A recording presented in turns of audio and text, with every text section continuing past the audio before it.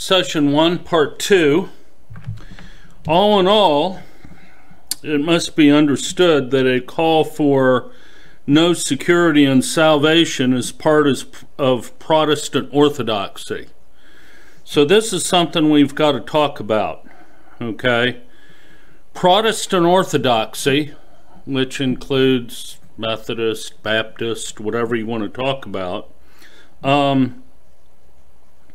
has a call for, or is the soteriology is predicated on not having assurance of salvation. So that's something we need to talk about in this session, okay?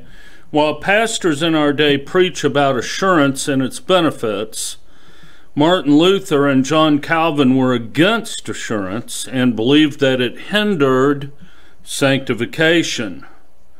According to Protestant orthodoxy, the, quote, process of salvation is affected by moved forward by a Protestant doctrine called mortification and vivification.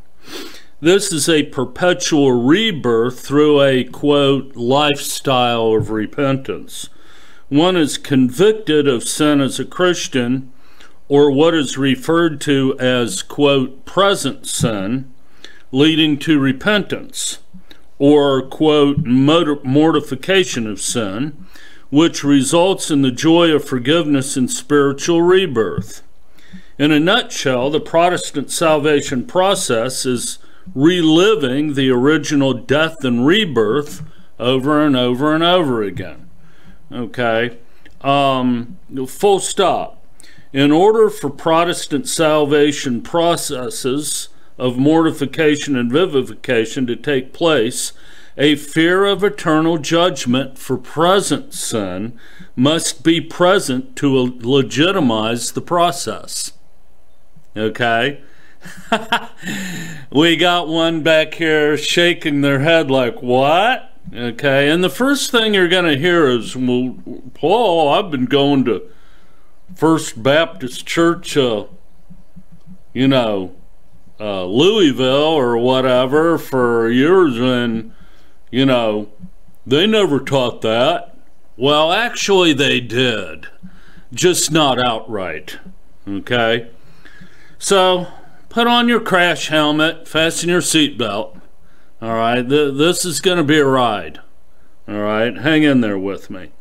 Again, I'm going to repeat that. In order for the Protestant salvation process of mortification and vivification to take place, a fear of eternal judgment for, quote, present sin must be present to legitimize the process. Okay? In other words, the Protestant must remain under condemnation for the process to work. Fear of judgment must be present. Okay, which, yes, is antithetical to what the Bible, what the whole New Testament describes as under grace. Okay?